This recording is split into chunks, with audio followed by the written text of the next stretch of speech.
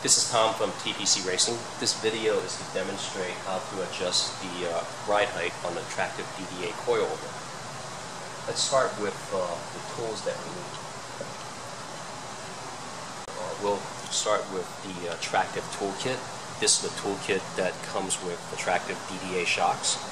In the toolkit, you'll find a number of bits that are necessary to make the changes. And here is the driver for the bits. We'll put this down for a moment. Other items we'll need is a can of WD-40 or something equivalent, shop towel, paint marker, some type of measuring device. In this case, we're going to, for the demonstration purpose of the video, we're just going to use a tape measure, but usually I do use a dial caliper for more precise adjustment. But for the demonstration purpose of this video, this will work just fine. And I also like to have a 2.5mm Allen key just as backup. You'll see why in a little bit later. The area that we're working on is clean. In this case, this is the newly installed shock, so we don't have to clean it. So now we're going to measure the distance of the exposed threads underneath the perch. So we have 47mm here. Let's say we want to increase the distance to 50mm from the 47, which means that we'll be raising the ride height by 3mm or 1/8 of an inch. We would need to turn the perch up by 2 turns. This is a 1.5mm thread pitch on the Tractive shock, so that means each turn that we make would be 1.5mm. So for this exercise, if we're going from 47 to 50mm, we would need to turn the perch 2 complete turns. So before we get started turning it, we want to make sure that this is nicely lubricated. So we'll take the WD-40, so to put a shot here and a shot here. Wipe off the excess.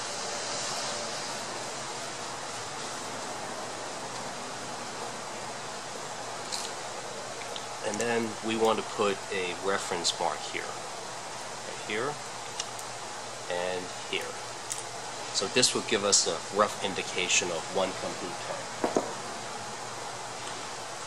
So next thing is to get the 2.5mm bit from the Tractive toolkit, insert it into the Tractive driver, loosen up the set screw,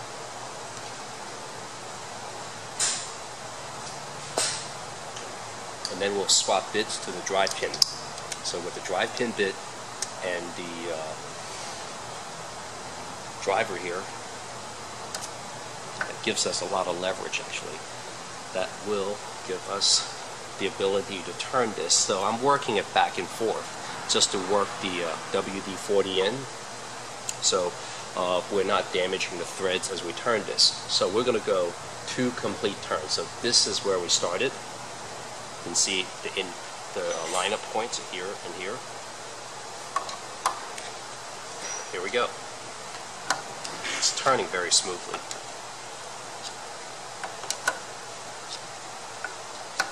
This is 1 complete turn.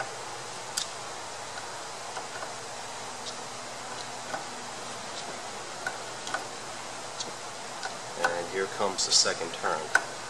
Okay, we have it lined up exactly. So after that, we want to measure it just to make sure that we're at the height that we want, or the distance that we want. Yes, that shows exactly 50mm. So from here, we'll go back to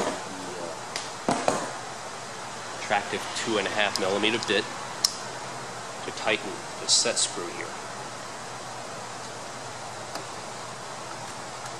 On the inside of the set screw, there's actually a piece of rubber. It's a rubber tip. So as we tighten this, we could do this a great number of times. It's not damaging the threads on the shock. So that's actually a very good idea by the Tractive engineers. So going back to earlier with the 2.5mm Allen key, what I like to do is just keep the key around and just give it a final snug here. This design doesn't require much force, so you don't have to tighten it so much that you break the key off. This is all you need. When the key itself flexes, that's about all the torque that's required to hold this setup. So that's it. It's a pretty easy setup. There's no need for spanner wrenches. This is a supplement to the first video. So another reason why I keep a spare 2.5mm Allen key is if I want to keep playing with the ride height or for corner balancing, you'll be doing this a number of times. So with the additional Allen key, I can keep doing this without having to swap bits. So it just makes it more convenient.